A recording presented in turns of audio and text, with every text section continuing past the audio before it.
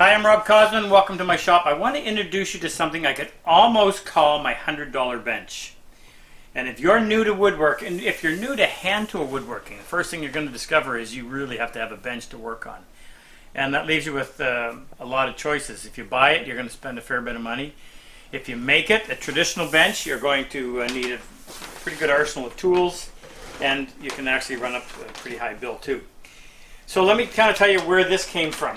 We had an idea to build an assembly bench. In our online workshop, we were going to film the construction of my cabinet maker's bench, which is made out of mahogany and bird's eye maple. But I also realized that those trying to follow along were going to need some kind of a bench to work off of. So we wanted to put together something that could be used as a cabinet maker's bench and an assembly bench that could be made with minimal tools and minimal cost. So if you were to take off the vise here, and the tool tray, you end up with a good stable solid top and a good stable frame. That does cost a little less than $100. The top, I want to focus on that first.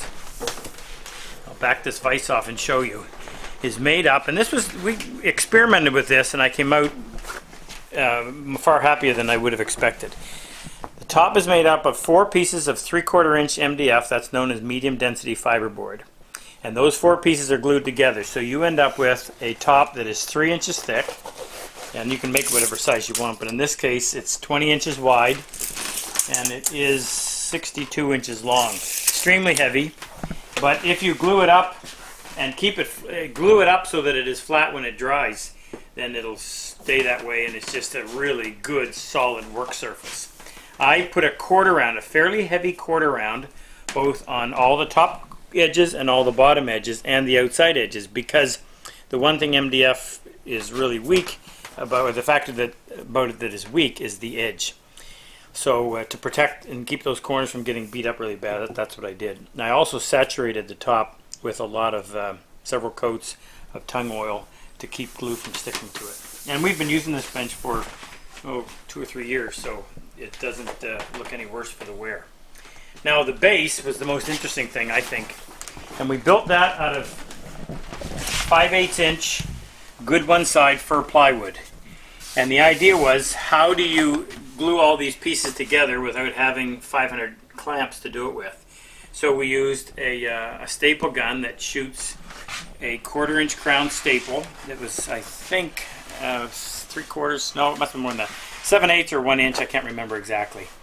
But we took the plywood and we cut it into 4-inch strips. One sheet cut into 4-inch strips. And you can do that with a table saw if you have it. You can do it with a skill saw or a circular saw. You could even do it with a jigsaw if you had to. Anyway, and what we did is we put it together very similar to what you would do Lego almost. Now let me explain.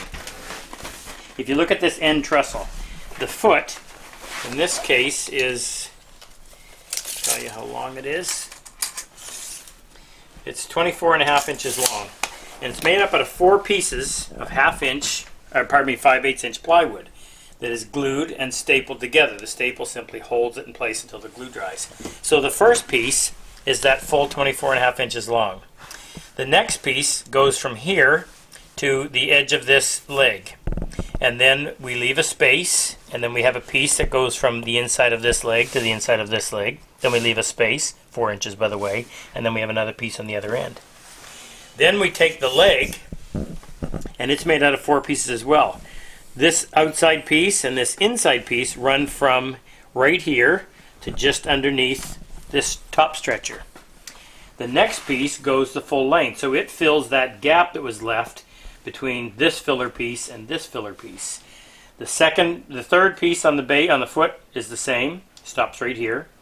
The third piece on the upright is the same, it goes all the way down, and we finish it right across the other side. And then of course the inside piece runs the full length, and the opposite, or the 4th piece of the leg, stops right here at the top. So what you do is you're essentially building a mortise and tenon joint all at once. Everything is glued and stapled, so when you're done you end up with this. It is 2¼ inches thick by 4 inches, very strong, very stable. We did the same thing for the stretchers, the only thing we did different there is we made it out of 3 pieces, both top and bottom. Assembled it with bolts so that you can take it apart if you have to, but it's good, strong construction. And what we did is we used lag bolts to run up through these stretchers. I think there's 3 or 4 of them on each side, up into the bottom of this MDF top to kind of help support this whole thing. I was worried that over time this might sag, but I actually don't think it will. And now that it's bolted firmly to this, I don't think there's any way it would sag. So we had a great assembly bench. And then we thought, well, why couldn't we convert this into a cabinet maker's bench?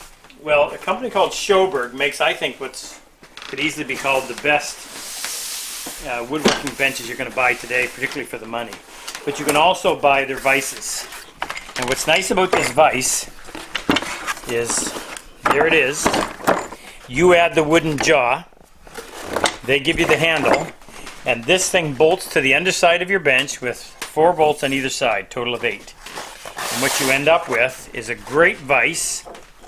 It uses rectangular tubes instead of round tubes, so it doesn't rack nearly as much. In fact, there's even adjustments that you can take the racking out. So it's easily the best commercially available vise that I have ever found. And so easy to mount. As long as you've got no obstructions underneath and a flat surface to mount it to, it's literally minutes to put it on. So I attached this one on this end to act as a tail vise. So if you're planning to plane a board and you need to be able to have it supported well, I went ahead and I bored several dog holes. These are 1 inch in diameter. I used metal bench dogs that you can buy from Woodcraft. And these are all of the ones on this side of the bench are canted at about 3 degrees in this direction. And then out here in the vise, this one is canted 3 degrees in this direction, which helps to keep things down instead of allowing it to pop up. So if you've got a planing operation, you simply open up your vise, put the board in place, keep the bench dogs down low enough so you don't bump them with your plane, lock it in place, and you're good to go. On this side, in order to do things like cutting dovetails, you can make the vise as long as you want. Now I've got an extra, I think that is almost 7 inches on either side. So I can take a board up to 7 inches long, put that in place. You don't have to stand on it, it just needs to be comfortable. Holds it firmly. It's rocking on the floor. Well supported. If you put a lot of pressure on this, you'll force it to rack, but you don't need to. Just as long as you've got enough pressure to keep it from vibrating when you're sawing. Now, the only problem here is these 2 holes couldn't go all the way down because of the vise. So we made a little short bench dog that just sits in there like that with a flat spot on it. And when you're not using it, drill the hole in the end of the jaw to store it. Now, I like a tool tray. I'd much rather have my tools dropping into a tool tray than down onto the floor. So we took some mahogany, dovetailed it up, used 3/8 inch Baltic birch plywood for the bottom, and then screwed this to the underside. The reason is that if I wanted to convert this back to an assembly bench, and I didn't mention this, but what makes this great as an assembly bench, if you're building a chest of drawers and you're having to glue it together, you're either trying to do it upright and manage two clamps, one front, one back, all the way up, which is a nightmare. Or you can lay that same chest of drawers on its side, use this bench top as a big caul, and simply hang your clamps, one on each side, one in each spot on this side, same thing on that side, and use this as your caul for the bottom and tighten it up, and it's great. Anyway, you can convert this back to an assembly bench. It wouldn't take you 20 minutes to take that off and to take off these 2 vises, and there you go. Anyway, for $100 plus the cost of 2 vises and a little bit of hardwood for the tail vise, and minimal tools, if you're looking for a good bench, at least something to get started with, this could quite possibly be one of your best options. You should never have to flatten it, and that is the downside to a solid wood bench. It is going to move over time. I know one of my benches in the last 20 years, I probably had to reflatten it 4 times, and it's a fairly big job. This, if it gets destroyed, make another one. It's relatively inexpensive. It's a little more than 1 sheet of MDF, and you can actually buy MDF in 4 foot by 2 foot sheets, which are a little easier to manage. So it wouldn't cost a lot to completely replace this, or flip it over if it gets too beat up on the top side. Last thing I want to tell you, Popular Woodworking has something called a masterclass, where they're featuring the 45 or 50 episodes where we went through the entire building process that's already been filmed of this particular bench, and you can access that through their site. So if you do a search on that on popularwoodworking.com, you can find it. And if you can't, you can always fire me up an email, rob@RobCosman.com, and I'll gladly guide you there. Anyway, good luck with your woodworking. Glad you stopped in.